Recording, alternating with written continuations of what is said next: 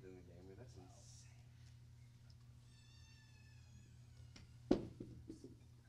No. So we're supposed to be a part. I'm happy to sit close to you. Yeah, I know. Yeah, I don't care. It's just pitching matchups for tonight. Yeah. If he doesn't, yeah, I'll just move over. If this just feels weird. Joey, put your little doohickey on. Yeah. We should just have everybody. Move up. I guess we're recording this or even. Yeah, work at media. Okay.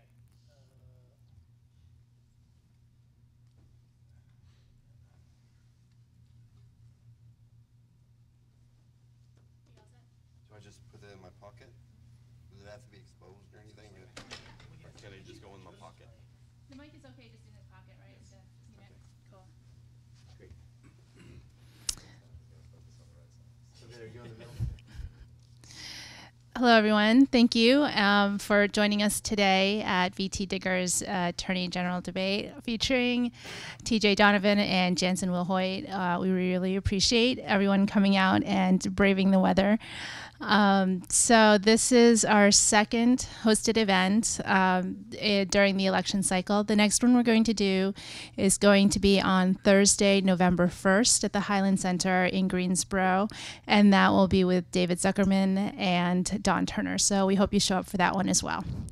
And for more information and full coverage of all the election articles, profiles, and look into the issues, please visit VTDigger.org. We have an election guide up right now, and sign up for our daily email, and you'll get all the stories in your email in your email box. So I want to turn this over to Colin Meyn, who is our news editor and our moderator for today. So thank you.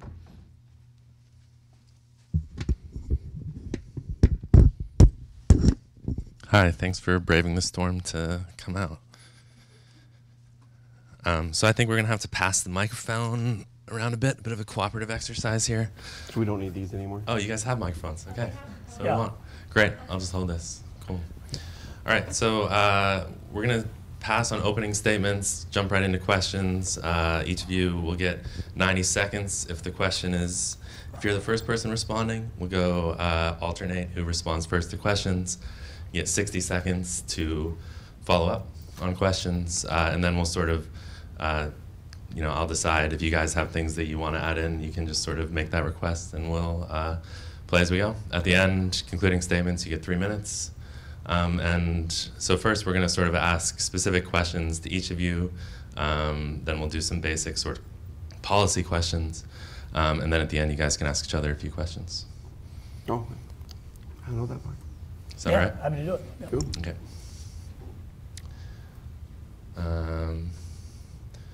All right, so we're going to start off with out-of-state prisoners, which is something that you both agree on. Both of you think that out-of-state prisoners, Vermont should not have them, that Vermont should be taking care of its own inmate population. We recently sent over 200 to Mississippi.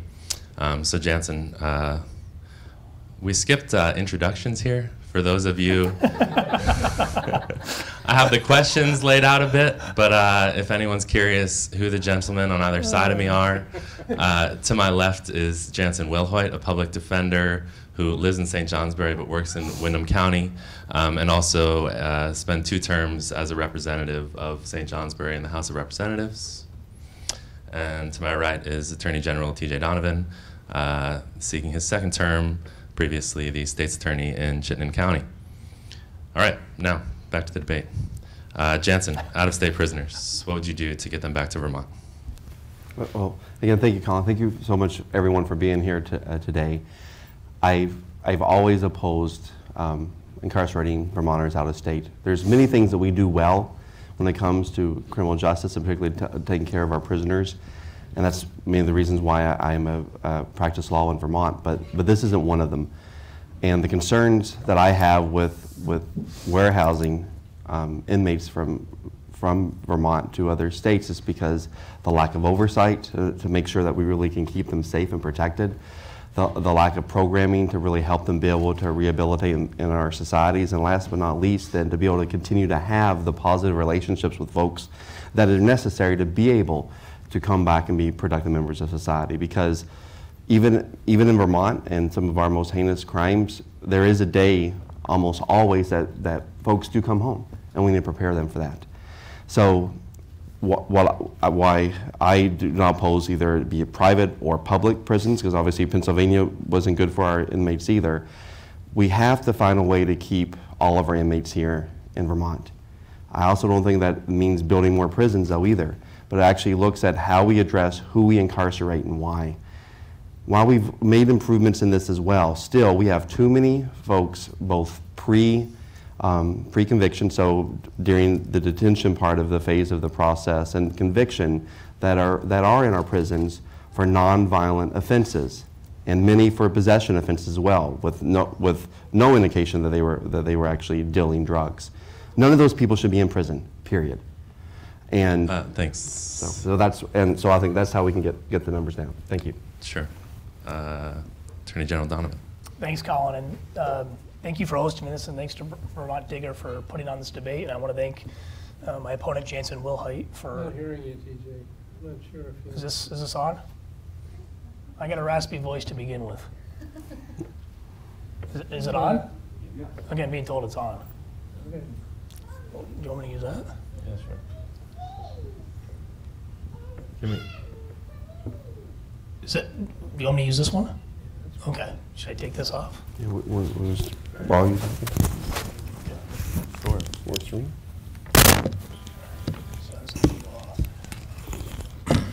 I got a raspy voice, Kim. I'm sorry. Yeah, well, come on, rasp one. All right. Kim Chaney, former Attorney General in the front row. Thanks for being here, Kim. I think. Colin, thanks for hosting this, and thanks to Vermont Digger for putting this together. And again, I want to thank Janssen for engaging and participating, I think, now in our third debate.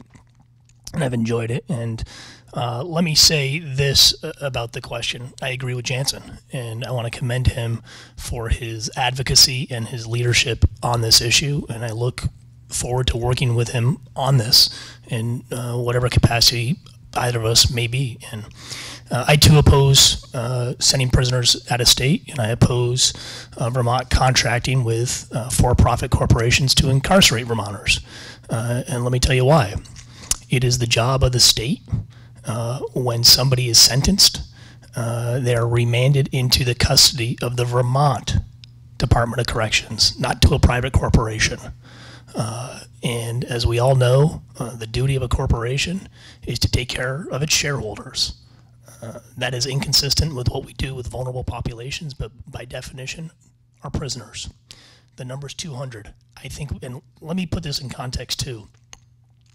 Vermont has done a tremendous job in reducing its prison population. We are down by 30% from the projected prison population that we were supposed to be at. That's because a lot of these smart on crime initiatives. I don't know how much time I have here, so let me just, what are we doing, 60 seconds? Okay. So I think the biggest issue that we can do in terms of reducing our prison population is to invest in transitional housing. Janssen's right. The thing about prison is this: when you go to jail, you're going to get out of jail for the vast majority of people. And there's many people who are in our prisons who are held past their minimum release dates for lack of adequate housing. We need to make sure we invest in housing. Number two, we should be looking at compassionate release programs, alternatives to our criminal justice system, such as the programs that I started in Chittenden County, bail reform that both Janssen and I pushed this past session. And I think we need to look at the issues and the policies behind our furlough and our parole board, where you have no judges, but you have a system where people can be put back in jail without seeing a judge. I think there needs to be more oversight. I think there needs to be more scrutiny, and we have to continue to build out our public health network in our community, which is going to make a difference. We spend more money locking people up in this state than we do on higher education. That's something that both Janssen and I oppose, and I look forward to working with them on it. If I may, I'm going to add on. Sure, if I could just mention that because one microphone, it sort of takes away my weapon to cut you off. So if I could just ask that I'm going to set the stopwatch next to each of you as the questions begin. It's 90 seconds for the initial response, 60 seconds for the rebuttal. Janssen, if you want to take 30 seconds to respond, that's fine. I will. No, I know. I also wanted to thank TJ for acknowledging the Perot issue as well. And in fact, as I'm sure he's probably aware, actually, Barbara Rachelson and myself actually fought to do this last session. It actually was in corrections institutions, but unfortunately, again, a lot of pushback, to be rather frank, with Vermont DLC to do that. But he's right. We also need to look at a fair way to deal with those that we do have incarcerated to actually have a chance to get out as well. Thank you. Thanks.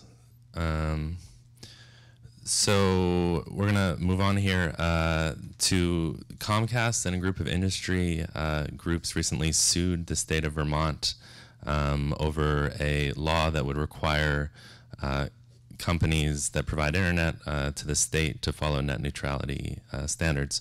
I'm wondering how you would defend the state against that lawsuit. We're going to start with you, Attorney General Donovan. Thanks, Colin. Well, I support net neutrality, and I support the principles of net neutrality. I support a free and open internet for everybody, including the state of Vermont. And the irony is not lost on me when we talk about free market, and you have talk about companies who espouse a free market theory and don't like government regulations. Essentially what they're saying to the state of Vermont, as a market participant, you can't choose to do business with people who values you support or whose company U.S., they adhere to certain principles set out in net neutrality. That's essentially what this issue boils down to, because it comes down to procurement. The government, the state as an entity, contracting with businesses to provide internet. And all that said is, we want to do business with these ISP companies that adhere to net neutrality principles, which is a free and open internet for everybody. And I think that's an incredibly important thing when we talk about how people obtain their information.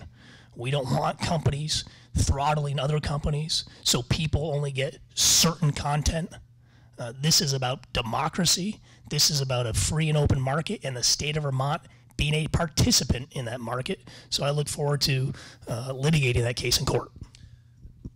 The industry group says that essentially the state is trying to, create laws through its buying power that, you wouldn't be able to regulate otherwise. I'm just wondering if you could take maybe 15 seconds to respond to that specifically. I disagree with it. The state of Vermont is a consumer in the marketplace. We all exercise our values by what we buy and what companies we do business with. The state of Vermont as an entity, as a market participant, is no different.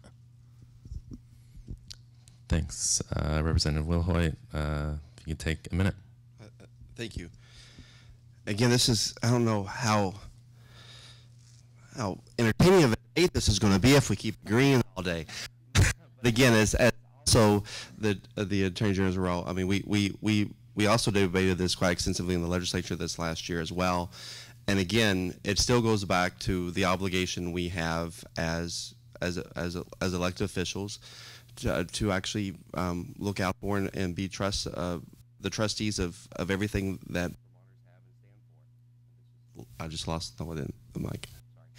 And so because of that, again, I think it goes back to the corners of free and open market, the democracy and the ability for people to be able to have access to information and be able to share information. And so I honestly don't see this being a difficult suit for the state, and I look forward to either myself or your current Attorney General defending the state on this issue. Thanks. I'll move on to something that you guys did disagree about, although I think that you've come into agreement on this, which is a tax and regulated system for marijuana. Attorney General, I think Janssen's going to get the first go at this. You've been way ahead of your party on this. The Republicans, a number of your colleagues in the House have recently come around since there was partial legalization. And what I'd like to ask you guys is, how would you prosecute, until there is a taxed and regulated market, how would you prosecute people who are charged with selling or distributing marijuana? I'll take the latter first, and I'll get to the first part. Again, I mean, currently under the bill that was passed, I mean that's still a crime. And so while it's still in the books, again, I honestly don't think that that would be a crime that should be led by by the Attorney General's office, and it's going to be something that will be handled at the state level and I mean at the county level and respective state's attorneys and how they prosecute. However, with respect to tax and regulation, again, while I'm glad that I came to my senses, if you will, sooner than many, I think much of it has to do with information. I mean, again, goes earlier to what we talked about before. It's remarkable how people can make better decisions, including legislators, when they have information. And if everybody might recall, actually, my colleague on the in the lower side, the Senate, and also one of my senators, Senator Benning, was in the forefront even before I was. But it was because the Senate did the deep dive and really researched the issue, saw if we're going to actually have free access and unfair access to marijuana, what's the best way to do that? And they came to the realization it was tax and regulation. And I'll never forget my first week, the first of this meeting in the House committee when we had this issue, running down to the legislative lounge to Joe Benning and saying, Joe, you're so right, and again, but because I started getting the information too. And so I do believe that as all of my fellow colleagues get that information, they'll realize tax and regulate is the only way to make sure that we have access to a safe product and something that we can trust that is not going to affect Vermonters, and it's not going to be get in the hands of our children, and also is not going to be a way to have people introduce themselves to drug dealers. Thank you. And Attorney General Donovan, you've been quite a bit behind your party on this. We spoke recently. You said that over the summer you've sort of, because of the partial legalization, that you've sort of changed on this. I'm wondering if you could describe that, and also how you would prosecute people until there is a tax and regulated system. I supported the bill that was passed, that was signed by Governor Law, which essentially legalized possession. And I thought it was almost a libertarian approach to this issue, which I support. I don't think the government has any role in what people do in their homes, as long as it's consistent with public safety. And I supported that, and I thought it made sense, and to use a cliche, thought that was kind of the Vermont way. We respect people's privacy. And so I did support that. I think when July 1st came, it became abundantly apparent that we forgot the other side, that we said you could possess it. We just didn't explain how you can get it. And what you had was all these pop-ups happening in terms of the gifting, where it was, we'll sell you a sticker for $50, and as a gift, we'll give you a bag of marijuana. And at first, okay, maybe perhaps that doesn't make sense. And then it was, well, you can pay for a delivery service and get a bag of marijuana, which was clearly a sale. And so why I've evolved to why we now need regulations is simply this. You need regulations to protect the public health, the public safety, and the public welfare. And you want to make sure that consumers are protected. You want to make sure that kids are protected. And this issue is not going away. Obviously, what's happening in Canada, what's happening in Massachusetts and Maine is going to have an impact. So I think it is time, and the market's not going to wait. And so I think it is time to have a regulated system in our state that addresses those issues of public health, public safety, and the public welfare. And it became abundantly clear to me, we had to put out guidance over the summer saying you can't gift, because it was getting, frankly, out of control, where people, I think there was one company that had a Facebook account that literally was saying, pay us for a delivery service. And then the question was, well, what are you delivering? Well, nothing, but then we're going to gift you marijuana. Well, that's a sale. And you need the issue, and we're lucky that nobody got hurt. No kids were hurt. There wasn't a motor vehicle tragedy. And that's why you need regulations to protect the public health and the public safety. And that became abundantly clear to me when the law took effect on July 1. So I do support regulations. Do you think that people who have been caught selling and distributing marijuana should face potential jail time? Well, you know how we dealt with it, and I think this is consistent with my approach as Attorney General. I believe in talking to people, and I believe in giving people the opportunity to comply with the law. And arguably, you could have prosecuted some of these folks who were gifting or doing the delivery service, but we reached out to them, we had a conversation, and we said, hey, look, the issue of public safety and public health, particularly with kids, is too important. I know you feel passionately about this. Let's wait till the legislature convenes in January, bring it up then. To their credit, they listened. And so I think we're going to have, and it stopped as far, to the best of my knowledge. And so I think this is a debate that should happen in Montpelier at the State House in January. I think it's overdue. I think we have to have the debate. And I want to say this about being a prosecutor, whether you're a state's attorney or attorney general. The most important quality of a prosecutor is the exercise of restraint, of actually choosing not to charge somebody. Because I think Janssen and I both agree the collateral consequences and the damage that we can do through our criminal justice system sometimes far exceeds the public safety goals that we seek. So restraint is incredibly important. I'm a believer in it. The exercise of that power in a, you give me the hook? Yeah. Okay. I'll try to be more explicit about how much time when we ask follow-up questions, that sort of things, and if you guys could be more mindful of that. Thanks. You both are big believers in second chances, and part of that is very personal for you, Janssen. You did jail time for defrauding investors, while in Kentucky, Attorney General Donovan, you were charged with assaults over a drunken fight as a teenager. And, you know, this is sort of out front of both of your policy platforms. Others in law enforcement have talked about this essentially leading to a catch and release system where jail becomes a tool that basically they can't access, that it's too easy, bail is so low. Janssen, you support a $0 cash bail for non-felony offenses. Attorney General Donovan, you helped push for a $200 bail. So I guess I'm wondering what you say to law enforcement officials who say that basically this sort of belief in second chances is making it very difficult for them to do their job when people are a threat to the public. Thank you. Again, I many reasons, because I agree with law enforcement and also Vermonters that we want to have safe communities. But to have safe communities, then we actually really have to focus our attention to those that, quite frankly, are committing acts of violence and are a threat to themselves and others. Those are the people, even under our existing bail statutes, and those that we can hold without bail, even if they have $1 gazillion. And that's where jails oftentimes are appropriate.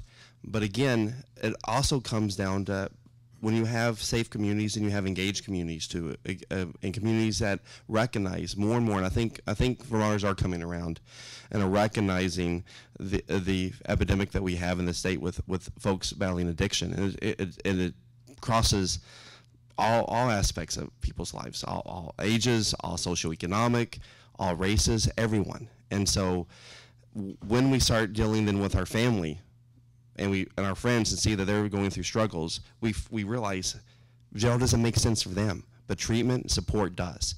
And again, I do believe when we continue to focus efforts on having those resources available to persons that are struggling, as opposed to putting them in jail, not only we're going to have safer folks and safer communities, but then we're not going to have recidivism. We're not going to institutionalize and really, unfortunately, break down families and barriers for people to be positive, productive citizens, because they're going to still be a part of their communities. And so that's why I believe for safer communities, we really need to be much more strategic about who we choose to put in jail to begin with. Thanks. And Attorney General Donovan, I'll give you 90 seconds since you're actually supposed to have first shot at this one. Thanks. That's okay. We have marginalized an entire subset of our population in the name of public safety, and it has not worked. It's the poor. It's the mentally ill. It's increasingly people of color in this state, certainly nationally, and it's those that suffer from substance abuse. And you need not look any further than what our recidivism rate is, over 50%. And I don't think you can name a business. I don't think you can name another state agency that fails, and it is a failure rate, 5 out of 10 times, and stays in business. And the question is, why is it acceptable for our criminal justice system. It's been acceptable because that is the constituency that I just referenced, the poor, the mentally ill, and people of color. And it hasn't worked. It's been $79,000 a year to incarcerate a woman, close to $60,000 to incarcerate a man. And this is the thing, and I've been a prosecutor for most of my career. We know who the bad guys are. That is a small percentage of people, and I don't have a problem putting people in jail who truly pose a threat to our public safety. The vast majority of people who are in our courthouses, who are in our jails, are people who are suffering. So we need to do a better job of understanding the role trauma plays on children. We need to do a better job of redefining what a safe and vibrant community looks for everybody. It starts with access to health care, early childhood education, good public schools with robust mental health programs, affordable housing, access to affordable higher education. And yes, I am a prosecutor talking about those things because that is a foundation in the fundamentals of a safe and vibrant community for everybody. Thanks. I'd like to follow up on this topic since it's something that's very important to both of you. You know, the sort of investment in the systems outside of the prison system, mental health system, and substance abuse in housing is, you know, I think you both would admit too low, right? That it can't handle the capacity of what the state needs. So I guess I'm wondering, Attorney General Donovan and Representative Willhoit, you both push policies that are ahead of the infrastructure in some ways, and I guess I'm wondering why you wouldn't wait for the legislature to actually fund these things before moving people into this system. Attorney General Donovan, I'll give you a minute. Well, because it comes down to leadership. And if you're going to wait, nothing's going to happen. You need to push. And you need to lead. And you need to bring people along. And you need to really be a trailblazer on this issue, which I think the state of Vermont has been with so many people. And I've always looked, when we talk about jail, in that highway to jail, you should have exit ramps based on need and based on risk. And when you get into jail, that you truly do pose that threat to our public safety. We have 14 systems of justice in our 14 different counties. We have the issues of geographic injustice in this state. We have issues that concern access to justice in this state. It does matter where you grow up. We are all products of our environment. That people who grow up in Bennington should be treated the same that grow up in Burlington. But we have different systems in terms of alternative justices and diversion. One of the first things I did when I became Attorney General was to start the Community Justice Division in my office to try to standardize and bring uniformity across the 14 counties by making sure that everybody has the same access to justice when it comes to diversion programs. 3 different programs: the diversion program, Tamarack program, that it deals with the acute substance abuse and mental health needs, as well as pretrial services, something new, something radical. We have a 20% increase across counties in terms of the use of that diversion. We're getting towards standardization and uniformity, getting towards equal access to justice, minimizing the geographic injustice while retaining local control. We're not there yet. We've made a lot of progress. This is something that is fundamental when you talk about the issue of marginalizing the poor in this state, because with a criminal record, impacts on housing, impacts on education opportunities, impact on employment opportunities. I do believe a job is the best form of public safety, but you got to address the first things first to get people job ready. We've taken away a lot of opportunity from people. We've taken away and haven't recognized the potential of so many people. Again, in the name of public safety, we need to do better. You need to lead. You can't wait. Again, if you could keep answers to the allotted time. No, but I mean, and again, I do appreciate a little bit of the generosity and time, because these are big issues, though, and quite frankly, issues that I don't think can necessarily be explained in 60 seconds. But it is about leadership. And again, to say we're going to keep doing it the wrong way, incarcerating people, breaking homes, and really unfortunately really marginalizing those in our society that have so little to begin with, that's not the right answer. And so it does take both leadership and really strategizing and being much more strategic about who we choose to incarcerate and limit those to those that actually are threats to our community.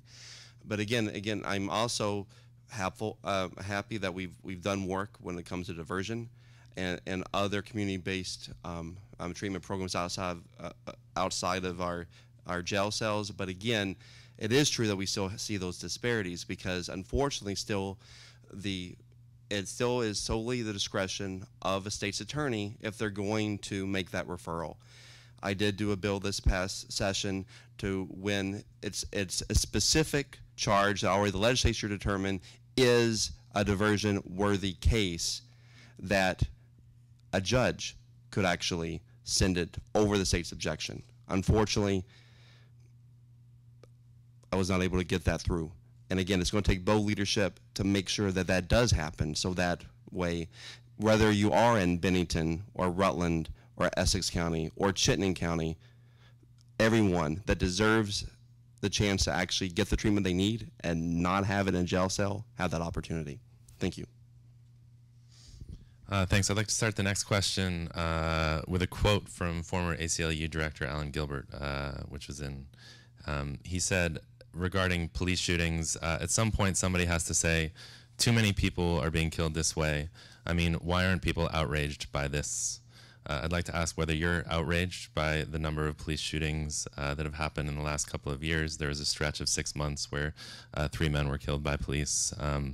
And do you see anything that could be fixed in the current standards used by police in deciding whether or not to use force against people? We're going to start with you, Attorney General Donovan. 90 seconds, please. Thank you. I am outraged. I think everybody, including the police, are outraged. Nobody wants to see an officer-involved shooting where somebody is killed. Obviously, it's terrible for the individual. It's terrible for the community. It's also terrible for the police officer. As to the legal review, here's the problem with the legal review. This is an issue that is more than just a legal issue, because what is consistent in all these is the issue of mental illness. And it raises a policy question, not a legal question. Should the police be not only the first, but the only responder to a mental health call? That is not a legal question. That is a policy question. It's a policy question for the legislature. It's a policy question for city councils and select boards across this state. Should the legal standard change? No, it should not change because it's a reasonable standard, a reasonable person standard.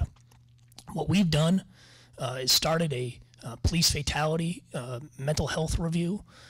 This commission is going back and looking at these officer-involved shootings, not as to the legal question, but the larger systemic response about what happened. How did we end up in a place where somebody who is a danger to themselves or to others, and the police respond, and somebody ends up dead? I am outraged. Everybody should be outraged.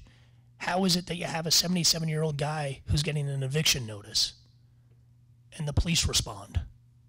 I am outraged. Everybody should be outraged. What are we doing? I know the state police are doing a review to look at less than lethal force. I'm a believer in de-escalation. I'm also a believer in just simply waiting and exercising patience, making sure that the public safety is addressed and waiting. Confrontation oftentimes ends in violence. So this is a complicated issue. It's an issue that we have to look at it from a systemic response, not just a legal response. And at the core, it is a mental health issue. Please stick to the allotted time.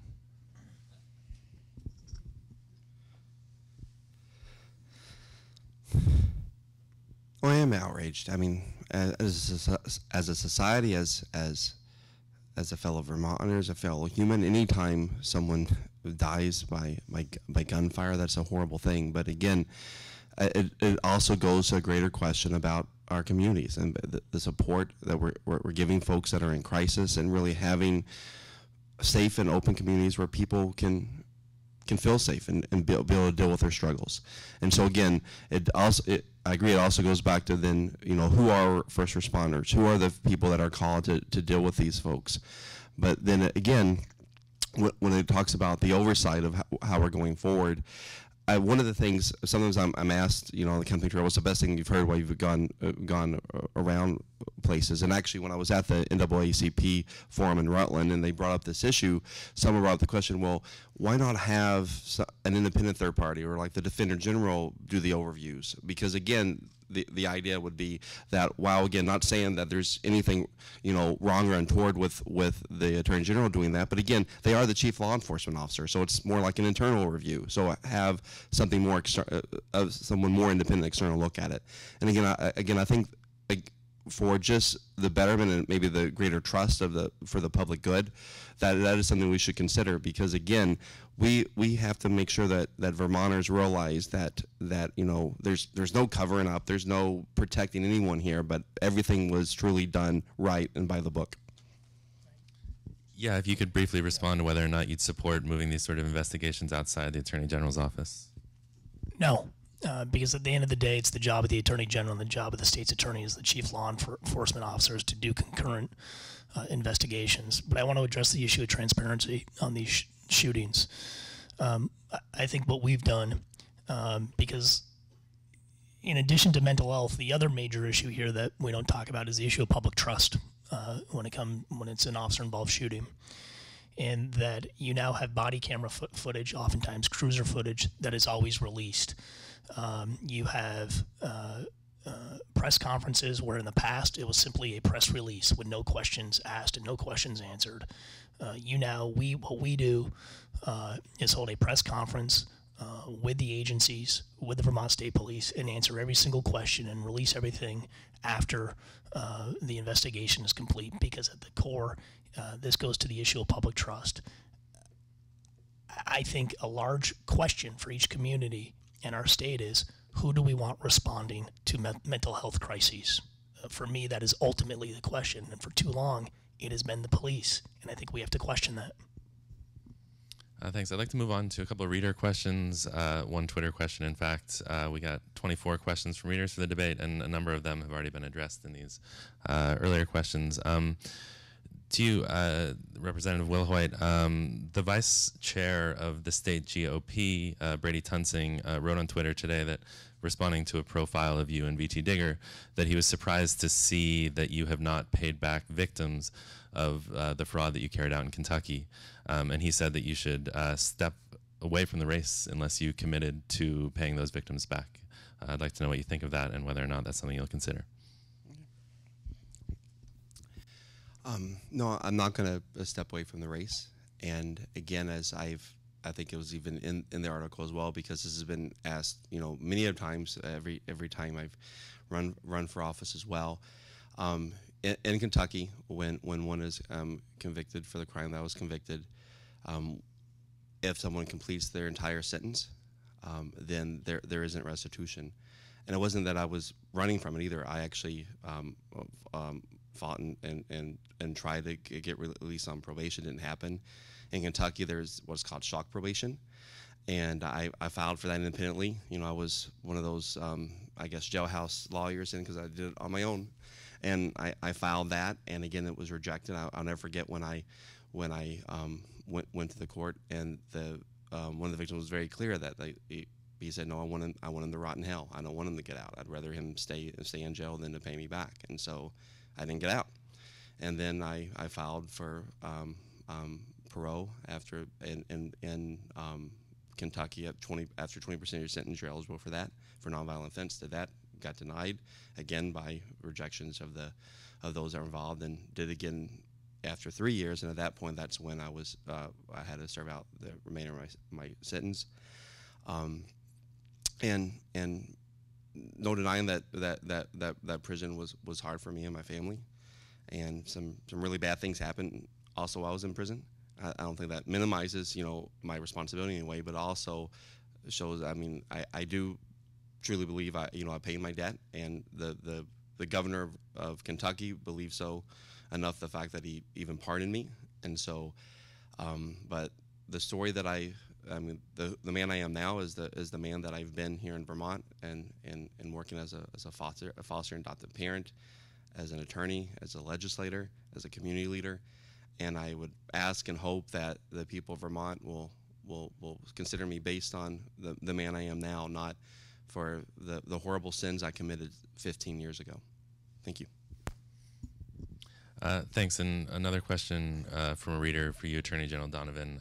They said, in the past several years, you've joined the city of Philadelphia in a lawsuit regarding alleged gender pay gap. You've joined the state of Hawaii in a challenge to President Trump's travel ban.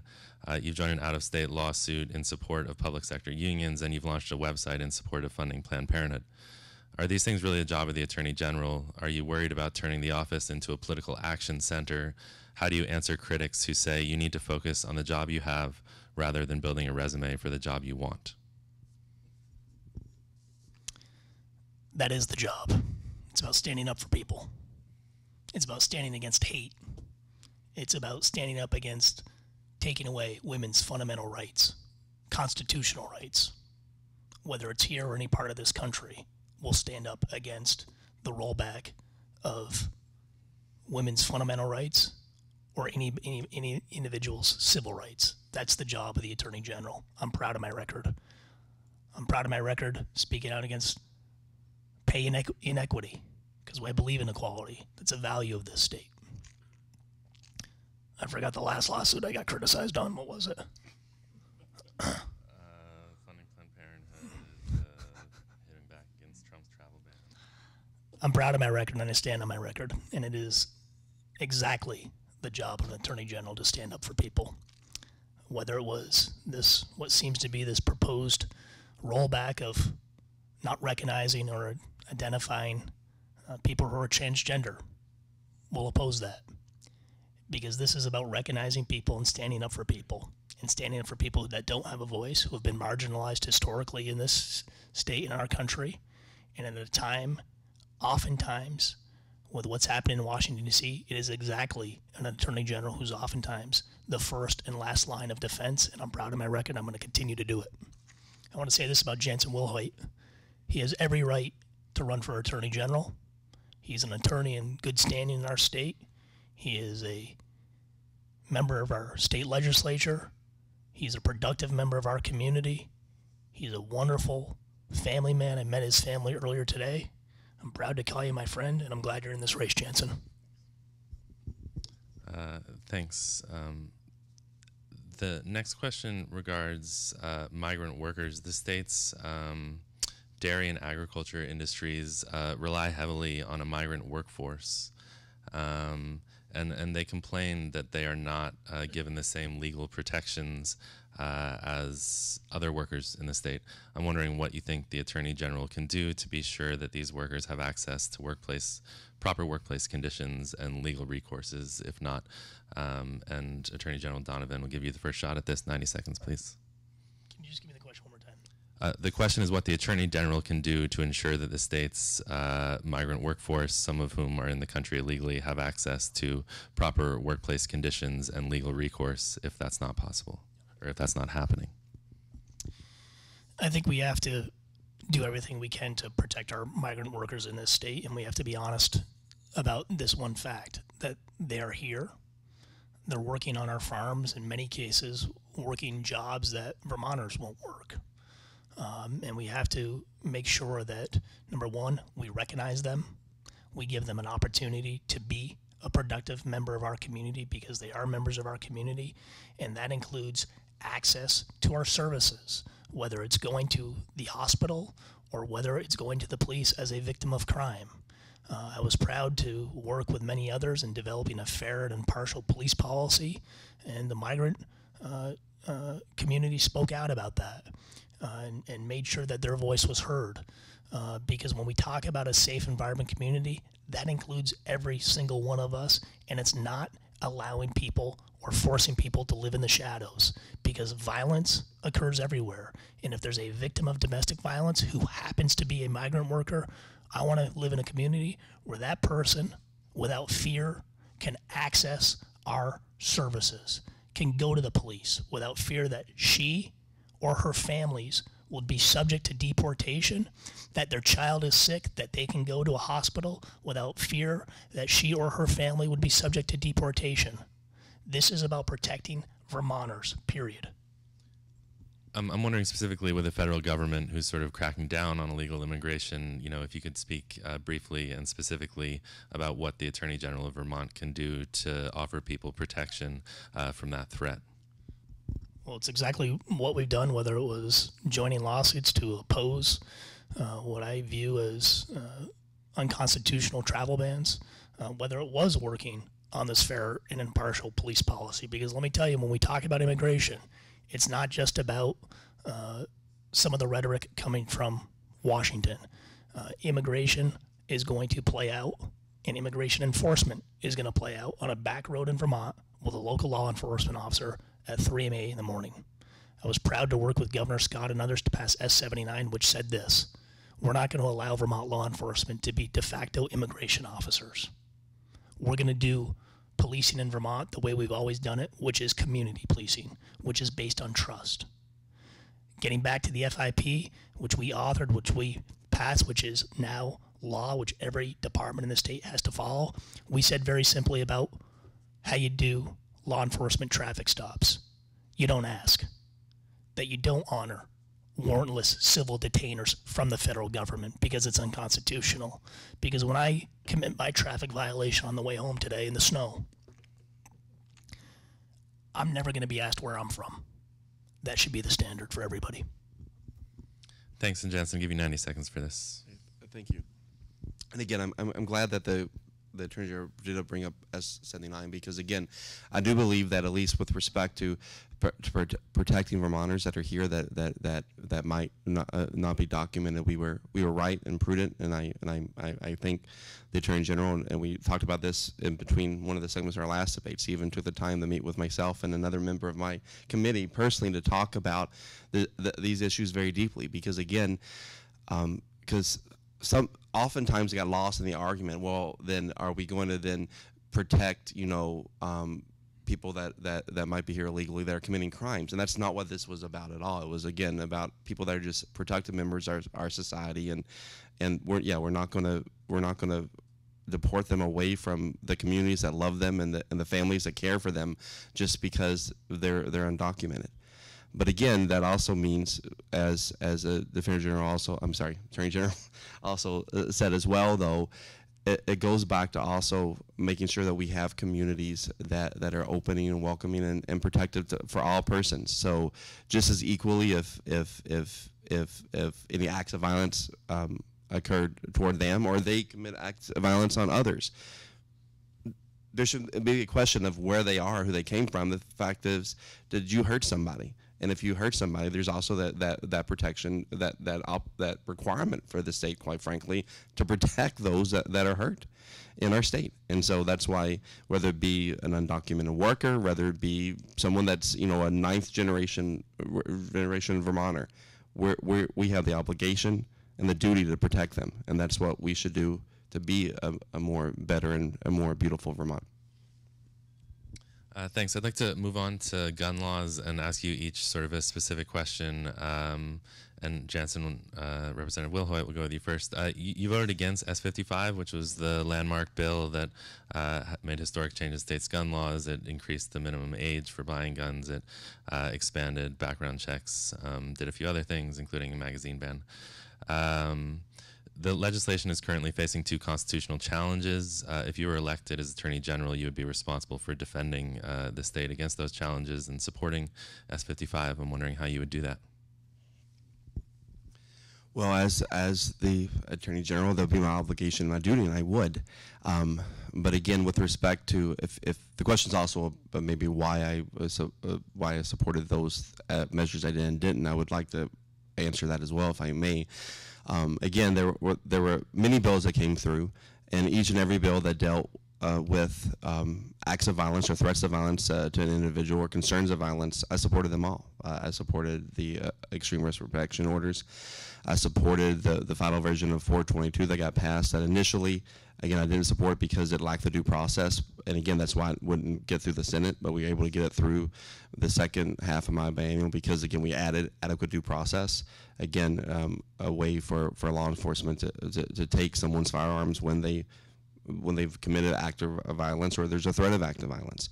Those are all I think complete proper limitations. The concerns I had with some of the components of H55 that I couldn't support dealt with limitations and restrictions on persons that had not done anything wrong, had not committed any crimes. And so because of the protections that we have, not only under the Second Amendment, but I think quite more vividly in this issue under Article 16, the right to protect oneself. That I thought that was overbroad. It wasn't narrowly tailored, and so that was concerning. And so so because of this, if I was Attorney General, I again, fortunately, as Attorney General, you always have your best prosecutors, solicitor dealing with the case, and that's just going to be dealing with the case, because obviously, if I was on the other side, I would want to quote the Attorney General and the things that he said about it in the committee to try to fight the case. But I'll make sure that we fight it vigorously. But again, I still stand on my record that I think there are some problematic issues with respect to that, as well as specifically the enforceability of the magazine ban, because again, the fact of the matter is that there's the grandfathering clause, and we're talking about something that you really can't trace back. And so those are concerns, and those are concerns I'm sure that the current Attorney General is going to have to deal with as well. I wanted to get to my first 220. I did. So I did it once. I was going to say, I'm very worried that our Attorney General is influencing our Republican candidate here. You sort of pointed towards the question that I wanted to ask the Attorney General, which is that during the drafting of this bill, your office said that a magazine ban would be difficult, if not impossible, to enforce, but you still supported it. What's the point of having a law that you can't enforce? I think it is enforceable. I think the question presented was, will it be difficult? Yes, it will be difficult, I think, for the reasons that were articulated, but in the final analysis, it would be enforceable and is enforceable. And it comes down to good police work. And we have a world-class police organization with the Vermont State Police. We have great municipal police departments. And should this legal issue arise, I trust the men and women of the Vermont State Police to conduct a thorough investigation. And I think this question ultimately is not going to be answered in a debate. It's going to be answered in the court of law. And I think it's enforceable. I trust the Vermont State Police, and should the facts and circumstances give rise to a case, we'll prosecute it. Thank you. Again, we're going to touch on the EB5 scandal now and the Attorney General's handling of that, and I'll have separate questions for each of you. Attorney General Donovan, your office has repeatedly denied records requests related to the EB5 scandal. By your count, I think it's about 2.5 million documents, including a number that have been requested by our news organization, VTDigger. Your position is that defending state officials and the state's liability for a potential legal payout take precedence over the public interest in knowing what happened at JPeak. Why does the public interest take a backseat to legal interests of the state and state officials? Well, thanks for the question, Colin. I don't think the public interest takes a backseat. Let me explain my position. I've always been for transparency in government. In fact, I advocated for Vermont to adopt the federal standards with the public records law, which presumes disclosure, and we did after I advocated in my first run for Attorney General. With that law comes exceptions, one being a litigation exception. The state of Vermont is being sued. And as Attorney General, you have a number of roles. You do represent the people of the state of Vermont, and you represent them through protecting their civil rights and environmental rights and consumer rights. I'm very proud of that record. You also are a lawyer for state agencies, and you have to defend them when they're being sued. And that's what I'm doing right now in the cases in litigation. But I also know when you talk about the EB5 scandal that this goes to the issue of public trust. And I do think the question of who did what in government and when needs to be answered. But I want to be very direct about this. That question, it's not going to be answered in the court of law. If it is, it'll be answered in 5 to 7 years. I don't want to wait that long. I think we need an independent third-party review.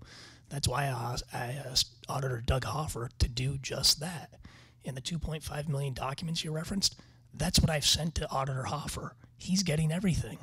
He's going to conduct an independent review and produce a report about who did what in state government to answer this question. At the same time, I'm going to fulfill my legal obligation, my professional responsibility, my ethical obligation to represent our clients. And I know this is politically unpopular, but that's the job. And you can't walk away from the job. We got sued.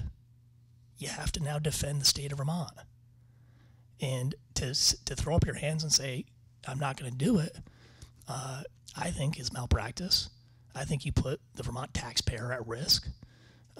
So I think we can do parallel tracks, make sure Auditor Hoffer does his job by us giving it the records. We're doing it. Make sure that I'm doing my job by defending the state. And I want to say something about that.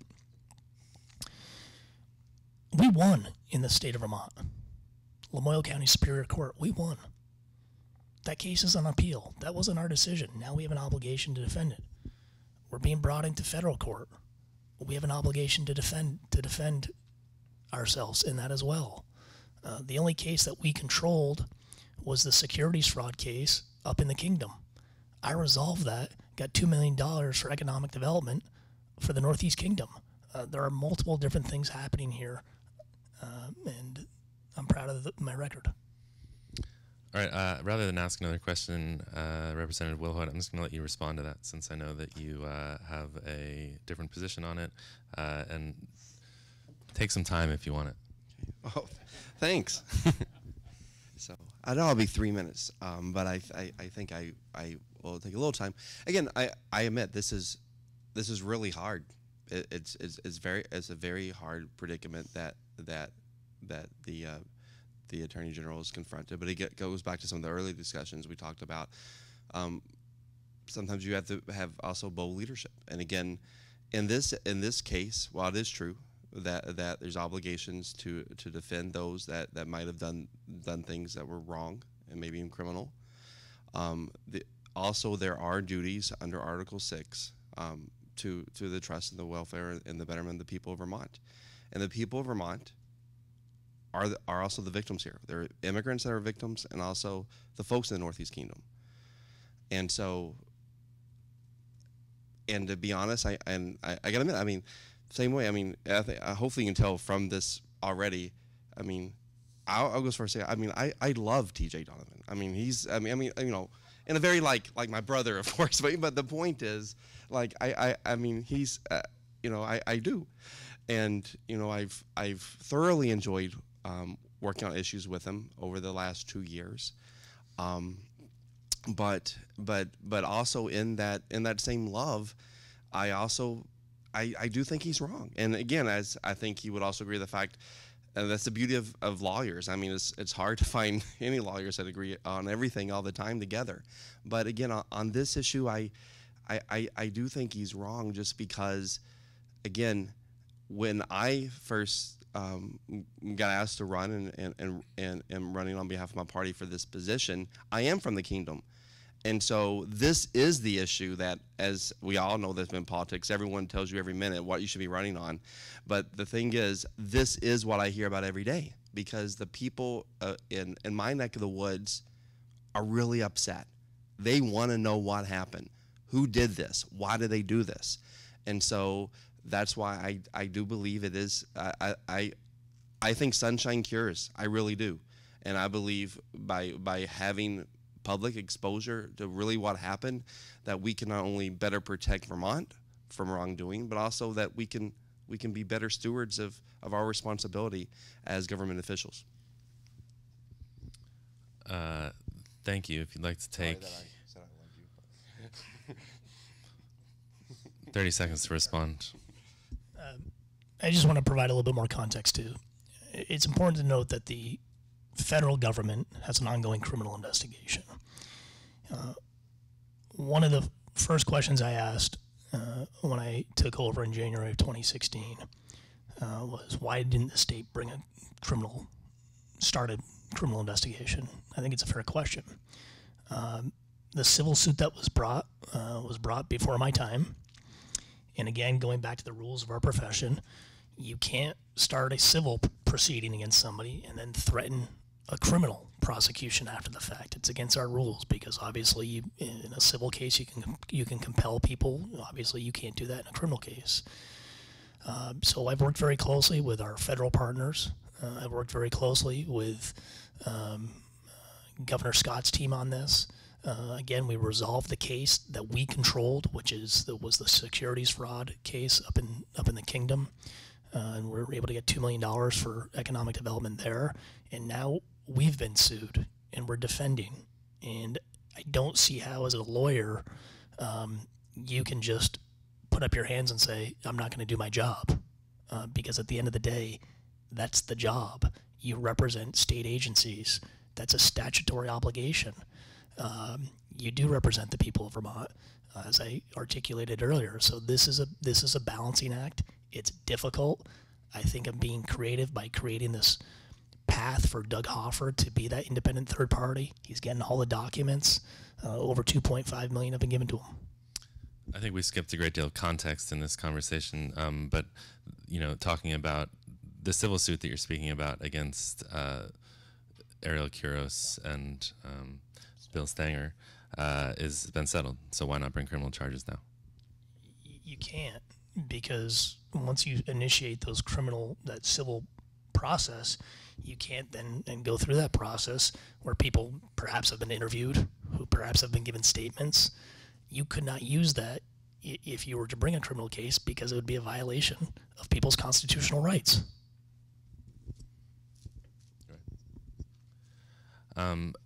This sort of points towards public records more generally. I'd like to ask one more question about that, and then give you each opportunity to ask a question to the other candidate. I believe former Attorney General Cheney was very much involved in the initial Public Records Act that was created in Vermont, and he wrote it. So he'd probably be a better person to ask this question than me, but a lot of critics say that since that time that a lot of the exemptions have come to be interpreted too broadly, and that there's just flat out too many exemptions, which makes it too easy for the Attorney General's office and other government agencies to block records whenever they please. Anecdotally, I think this is true. So I'd like to ask whether you, Representative Willhoit, think that there needs to be changes to the Public Records Act and how it's interpreted. Well, I do. Again, I understand the exceptions. Again, I mean, the other unfortunate thing, sometimes when you're a lawyer, there's always an exception, right? But again, I still think even in these cases of exceptions with respect to pending criminal matters or civil matters, it still should be very narrow in its focus. You can't just have a blanket no because of this pending litigation. And I can also talk much about my own personal work and practice too, and when I've seen in times of in the work the case I've dealt with, how much easier it is to get to the truth in an issue when you have more open access to records and more open. I can't think of the word all of a sudden. More when you're. No, sorry, TJ. I hate it when I can't think of a word. No, when you're going through discovery. Thank you. Sorry. So yeah, more open discovery. Because again, and I'll be honest with you, and even some of the most trying, difficult cases that I've represented folks in. It's so much easier when actually everyone sees everyone's records to get to the truth, and also quite frankly, greater hostility and greater concerns of wait a minute, what's being hidden here, what's being hidden there happens when you really have to fight for it, because people, I think especially Vermonters, just say show me what you got, and guess what, if you don't got anything then that's great, but if you do, then we want to know about it and we want to be able to do something about it.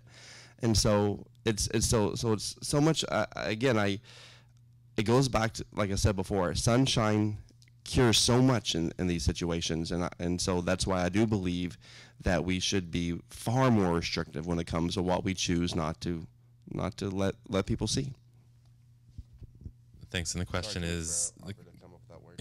question is whether or not there should be changes to the number of exemptions in the Public Records Act and whether those exemptions are being interpreted too widely by government agencies. If you could take a minute to answer. Sure, thanks.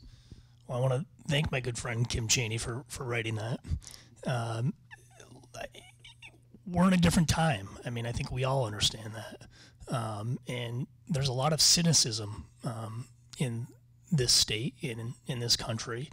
And there's a lot of cynicism towards government, and I understand that. And I do agree with Janssen that being transparent is the best way to rebut that cynicism and build that trust in government. It's incredibly important. But there are exemptions that are entirely appropriate. People's personal privacy is one of them. The issue of litigation is one of them. And, you know, I've had this conversation with people in the audience before that we have rules of our profession that we have to follow. And sometimes it is hard to reconcile that with the public records law, one of them being the attorney-client privilege.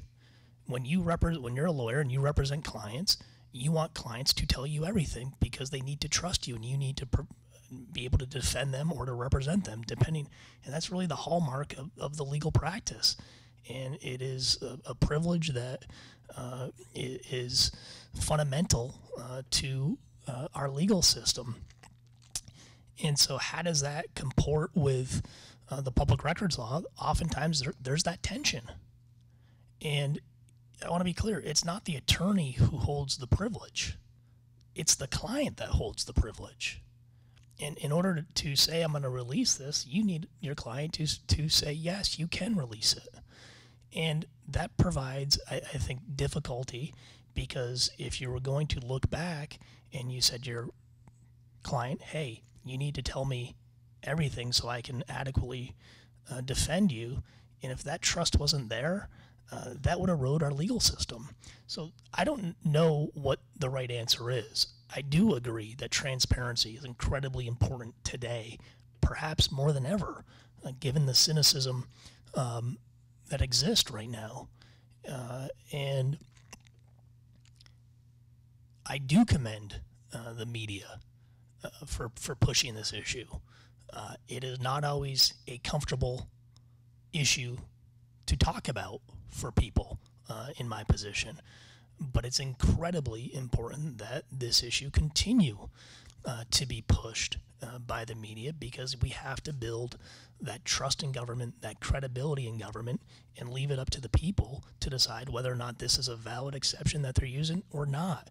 So as much as I don't like going through this process, and we've gone through it a lot, it's an incredibly important process and discussion to continue to go through. So I appreciate it, and I appreciate Kim for bringing up these issues. And this is more complicated than sometimes people want to give it credit for. Thanks. I'd be very curious to hear your answer as well, but I'm happy to let Kim speak. Correct the record, I didn't write all those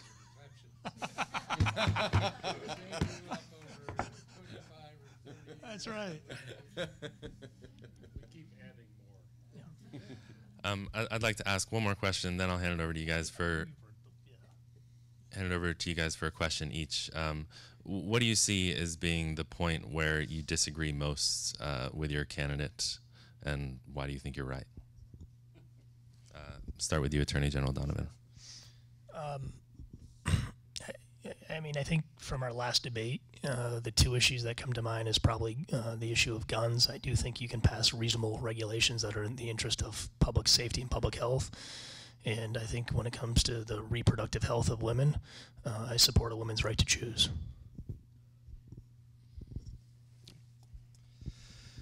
Thanks. And this is actually going to give a tweak of probably. I'm going to have to retweak my one question, though, because maybe the Attorney General changes his mind since I say this.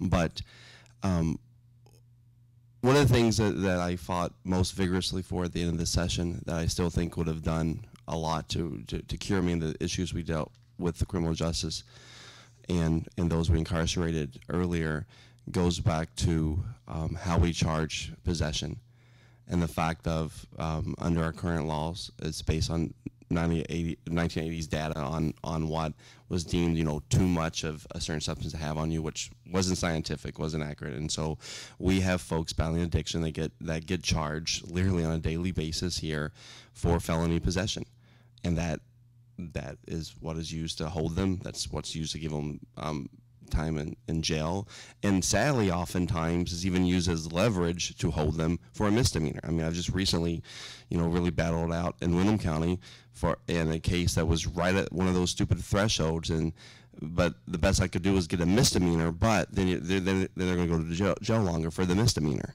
I mean, really, is that the situation we're supposed to be in? And so that's why I fought for making misdemeanor for all possession, and then also for no bail for those cases. Because again, it becomes very about socioeconomic, and also when you have no bail in a case, it also tells the court, and I think also prosecutors, that as a legislative body, we're saying that this isn't something people should be going to jail for. And so to hopefully really thwart that process.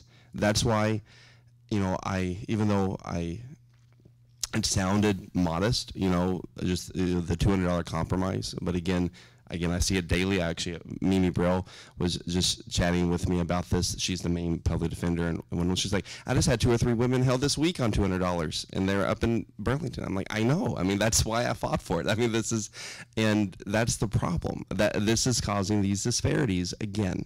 And so while we shouldn't be holding folks because they don't have money on low-level offenses, and we shouldn't be charging people battling addiction with felonies. And so I really wish the Attorney General would have stood by me to get that through. I worked my butt off, quite frankly, with Celine Coburn to work our committee and also the floor so we could get it passed. But at least by my chair, we're still waiting to hear from the Attorney General. We didn't. So, and that hurts me, because I mean, I believe in my 4 years that could have been the greatest thing that I did, because that really would have saved lives and families. And so that's something that at least it looked like we still disagree with, but I'd be really happy to know if maybe he's come to my side now. And then if that's the case, then we're really going to have a hard time finding things to disagree on. So I think the question sort of is whether or not the $200 cash bail is too high, and continuing. No cash bail and no felony possession. I appreciate Janssen's advocacy on this issue. I think bail reform is incredibly important. I think many people, and it certainly goes, Colin, to your earlier question about sending Vermont inmates out of state. The detainee population is a big part of our incarcerated population, and it kind of flows anywhere from 300 to 400. I don't know the exact number today. And I can tell you from being a prosecutor, people who get held on bail try to make a rational decision to get out of jail, and that's to plead out. And then you take the record and all the collateral consequences that attach to it in terms of housing, employment, and education. That's why bail reform is so important. I think the science is even clear that you have a low-risk offender who is even held for, I think, up to 2 to 3 days. The recidivism rate actually increases. So it is consistent with public safety as well. I think why we asked for the $200 was because the Constitution talks about offenses being bailable. In our interpretation, the Constitution was it needed some cash bail then to pass constitutional muster and remain law. So I think it's a good first step. We want to make progress on this issue, but we want to make sure that the law stands up in the court of law as well, because it's something that we incredibly both care about. Bail reform is incredibly important because being poor is not a crime. As to making all possessions misdemeanor. We did support the defenilization aspect of the bill. I do think it's important, though, that people who sell drugs for greed or for profit, that we do get to prosecute. And I think we were proposing a compromise where essentially a charge that would have been consistent with possession with intent to deliver. I think people that sell drugs for greed or for profit need to be prosecuted in this state. I think people who suffer from addiction need treatment. $200, is a somewhat arbitrary number, it seems. If it's simply that it needs to have some cash amount, why not go down to $1 and really reduce that barrier? I mean, I think you're right. It was an arbitrary number. And, I think sometimes bail is appropriate. I want to be clear about that, too. I've done this job long enough that bail is appropriate in some circumstances.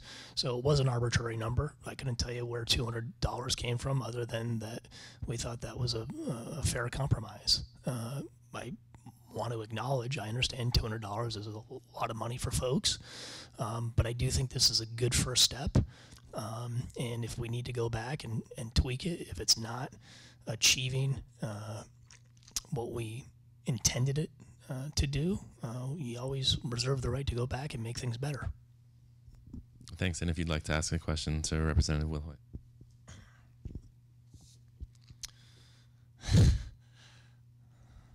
You didn't watch the full 18 innings last night, did you? No, 13 though, unfortunately. Oh, that's better than me. That's better than me. Janssen, we talked about this the other day. Did you vote for H422, which was the bill that allowed police officers the ability to seize weapons at the time a domestic violence incident occurred? This is something that we strongly supported in my office because domestic violence is a serious issue in Vermont. Over half of our homicides are related to domestic violence, and it's incredibly important that we give the police the tools to keep women safe and to keep our communities safe by seizing weapons at the time of a domestic violence incident. And did you support that, or did you oppose that? No, again, I appreciate you bringing it up again, because again, like I said last time, I know that I supported what finally came out, but if you recall, there are so many bills and so many iterations. So then I did go look at the legislative record to make sure I was right, and I was. So what had happened is there was an initial bill that there were concerns about adequate due process, that while it did get through the House, but I did not support it. It did not get through the Senate. And then actually there was changes made in committee, and then in the second year, I did actually vote. I supported that bill. I actually was one of the persons from my committee that spoke on behalf of it on the floor, and we passed it through. And so, yeah. And like I said, if you look at the record, all the bills with respect to dealing with gun violence and all the proposals in that sphere that dealt with acts of violence or threats of acts of violence, I supported all those bills. It were those things specific to just further limitations for someone's rights to possess. Regarding a woman's right to choose, which you raised, TJ, obviously the Trump administration and with Brett Kavanaugh moving on to the Supreme Court, there's a great deal of concern about whether those protections will continue to exist on a federal level and what states can do about it. So I guess I'm wondering if you could quickly explain your position on a woman's right to choose, whether to have an abortion or not, and what you think the Attorney General in Vermont can do to counteract perhaps the federal changes if indeed they happen and you're the Attorney General. Janssen, we'll start with you. No, again, I mean, just as I had said last time when he asked me to, because I dealt with actually a resolution and whether or not I supported it.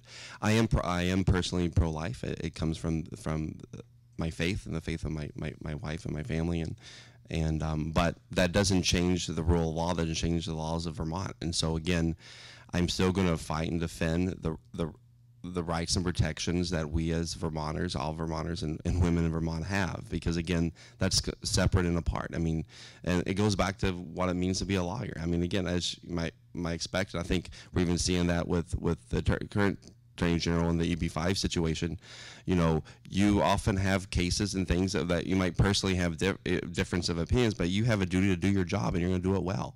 And so I mean, I would hope and trust that all Vermonters realize I'm still going to fight and defend the rules and protections we have as Vermonters. But again, I wasn't going to lie about my personal views. I mean, because again, because of my faith and the faith of my family, I am pro-life. 60 seconds to respond. I support a woman's right to choose, and I think the state of Vermont should codify Roe v. Wade in state statute. And I support that, and I look forward to advocating for that come January.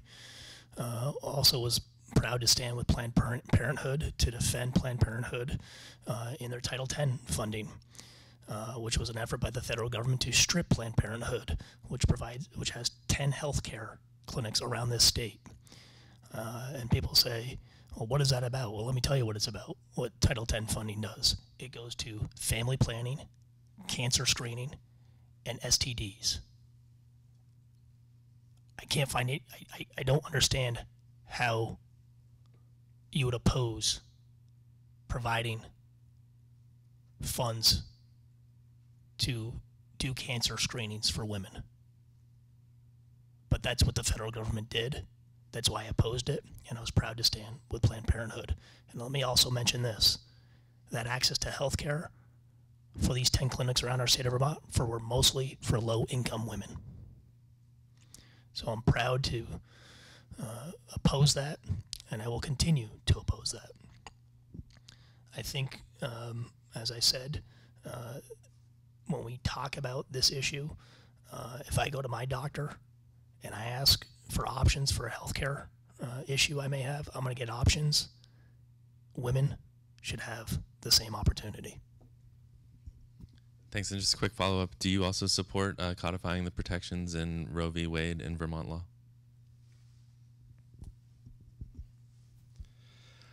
I would support those, again, as a representative of my community, and I've always believed, going back to Article 6, you know, it goes back to representing the people of Vermont, and so I would represent the interests of Vermonters in my community. Again, obviously, in this, if I am so fortunate to have this new position, I wouldn't have that vote, but if you look at my record, I've always voted with my community. Great. So we're going to do closing statements now, and Representative Willhoit, we'll go to you first. You've got 3 minutes to give your closing remarks. Thank you. Again, thank you everyone so much for being here this afternoon. Again, I am Janssen Willhoit. I've had the honor and privilege of serving my beloved town of St. Johnsbury the last 4 years in the legislature, and I do ask for your vote to be your next Attorney General. My story, though I'm not a native Vermonter, is so much of a Vermont story. It's a story of hope, of redemption, of second chances, of a community first at Vermont Law School, and then at St. Johnsbury welcoming me and my wife, and a family finding its voice. It is here in Vermont that my wife and I became foster parents, ended up becoming forever parents. It is here that I learned the law, that I began practicing the law, and I love doing that work. I truly found my voice in Vermont, and my voice to protect children that are abused and neglected, a voice to be an advocate for those that so often don't have a voice, and also a voice to deal with those in our communities, our friends, our neighbors, our loved ones that are battling addiction. I'm proud of my record in working with that voice, not only in the legislature, but also as an attorney, as a community leader on my local diversion board, in my community justice center, and also on local community youth boards of advocacy. And I stand on that record today and ask for your vote, because as your next Attorney General, I'll continue to fight and defend the rule of law for equal, fair access adjusted under law for all persons, and also for a more open and transparent government. That's why I'm running to be your next Attorney General, and I do ask for a vote on November 6th. Thank you. Thank you, and Attorney General Donovan. Thank you, Colin and VTDigger, for hosting this debate, and I also want to thank Janssen Willhoit for engaging in a civil debate, for being a candidate for the office of Attorney General. It's been a privilege and honor to compete against you. I'm running for Attorney General to continue the work that I've started these past 2 years, which is to stand up and represent Vermonters, regardless of who you are, regardless of where you're from, regardless of what you look like. I'm going to be an Attorney General that defends and protects everybody in this state. We understand there's challenges not only coming from the federal government, but also here in Vermont. And whether it's in protecting our environment, standing up for our consumers, standing up for the elderly or our innocent children, or protecting civil rights, that has been my record as Attorney General, and I'm going to continue to do that. Regardless of the case, whether it's too big or too small, I'm going to represent Vermont. I'm proud to have sued Purdue Pharma for starting the opiate crisis in this state. I'm also proud of creating a new culture at the Attorney General service, one that's based on service, one that's based on listening and caring about Vermonters. We get a call a couple weeks ago in our office, and a Vermonter called and thought he'd been ripped off. He'd sold his piece of property, and he thought the mortgage company was holding on to his money that he was entitled to. And he called us because I think the issue that most Vermonters know about the Attorney General is this. They don't know what we do, but they know we work for them. And they know that we're supposed to fight for them and stick up for them. And this Vermonter called and asked for our help. In the past, we would have said, not our problem. We don't do that.